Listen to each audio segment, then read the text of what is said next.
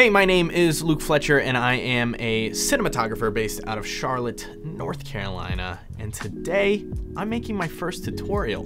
For once, I can say I don't think there's enough videos about this topic on YouTube. Nothing is super clear, and that is how to use an anamorphic projector lens with a spherical lens to get a beautiful anamorphic image for very cheap.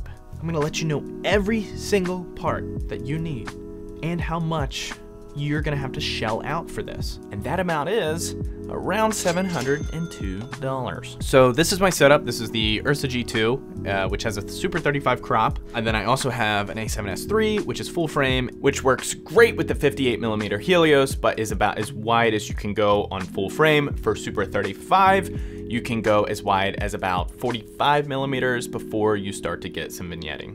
No matter what camera you have, I would recommend just doing exactly what I've done. Get the Schneider Cinelux, pair it with the Helios 44-2. It's beautiful.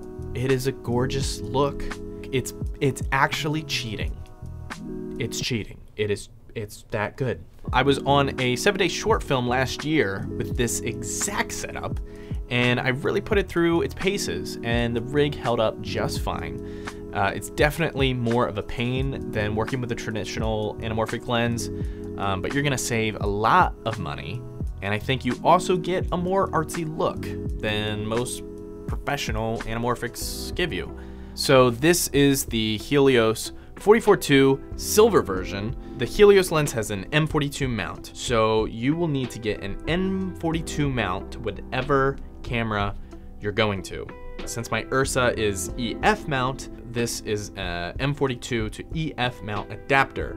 And then when I put it on my A7S III, I just use an EF to E mount adapter. If you can't find an M42 mount to your camera, just get it to M42 to EF and then get EF to whatever your camera is, because there's most likely an EF to whatever your camera's mount is.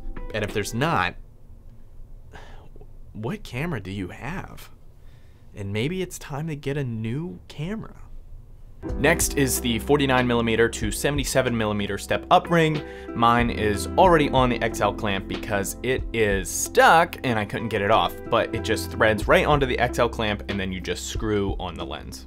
If you're using a different lens, you'll just need to figure out the correct lens filter size and get that step up ring. This is a very easy thing to just Google. And then just make sure it steps up to 77mm because that is the size of the XL clamp from Vid Atlantic. Then you put the anamorphic projector lens of your choosing into this clamp and screw it down. This may look a little janky, but it's actually really secure. Next comes the 77mm front filter clamp from Vid Atlantic, and you screw that down to the end of the projector lens. Then you just screw on the SLR Magic rangefinder. It's 77mm, so it literally just screws right on. This is what focuses the entire system. And boom, that's it. It's a monstrosity, but it really creates a beautiful image. You might be asking, how do I pull focus on this sucker? I saw most places say that you should throw the taking lens to infinity, but I found that it's not quite infinity for this lens. And then you also probably want to be around an f4 because wide open is not very sharp.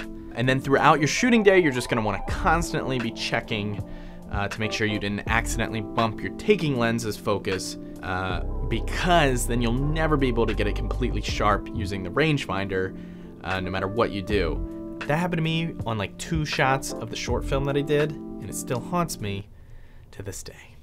Another thing you need to watch out for is that the projector lens is completely vertical.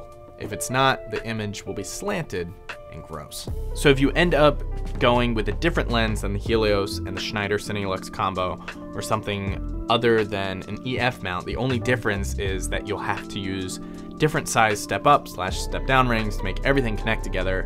And that stuff is pretty simple to Google and find out the size of.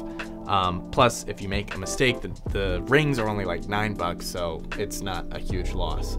So here is everything mounted on my Ursa. I've got this small rig lens support holding up the lens because this thing is just huge. Your close focus with this lens isn't great, but that's where diopters come in. There's way more professional options, but I got these cheap ones off Amazon and they work great for me. The end of the rangefinder is 82 millimeters, so they just screw right on. And now lastly, let's talk about the little crop you gotta do. The image comes out extremely wide, so you have to sadly chop off the edges to achieve a traditional 2.39 widescreen image. This is the case with all 2x anamorphic lenses, unless your camera has a 4x3 open gate like the Alexa Mini. If you want to learn more about that, there's a ton of videos on YouTube about it, but most budget-friendly cameras do not allow you to shoot open gate. Unless, I feel like maybe Panasonic or Fujifilm do for some weird reason. So yeah, if you have one of those. Good. So yeah, hopefully that helps you on your anamorphic shooting journey.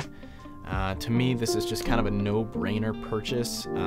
Super cheap, super affordable, and the image is just gorgeous. I'm a full-time cinematographer, and I have used this on 2 paying jobs, and I will use it again in the future. You know, I think there are times to use a traditional anamorphic lens, but a lot of times you don't always have the budget, or sometimes you just want an even artsier look than you can get from renting or purchasing an actual real anamorphic lens.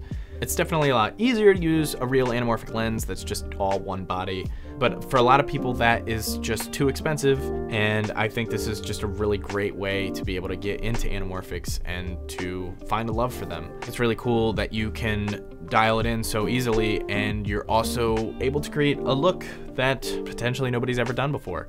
You should definitely, right now, go check out the short film that I did. Is God the Same here? We shot the whole thing with the Schneider Cinelux and the Helios 44-2. I think it's a super cool film. I'm really proud of it, so definitely go check that out. I'll put a link in the description below for that. And that's gonna wrap us up. If you guys have any questions at all, leave them in the comments section below. I'll get on to them, hopefully. And maybe like, comment, subscribe.